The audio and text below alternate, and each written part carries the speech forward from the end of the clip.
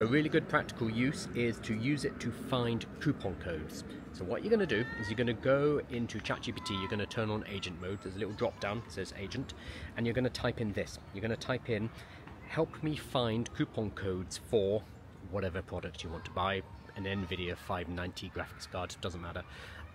Then test those coupon codes at the website to make sure that they are valid.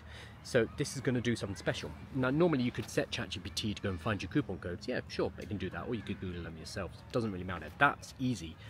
What the agent is going to do, and this is what's special, is it's going to go and try to use those codes. It's going to go to the website, it's going to navigate around the website, it's going to open up a cart, place stuff into the cart, and then try out those coupon codes and see if they are valid for you.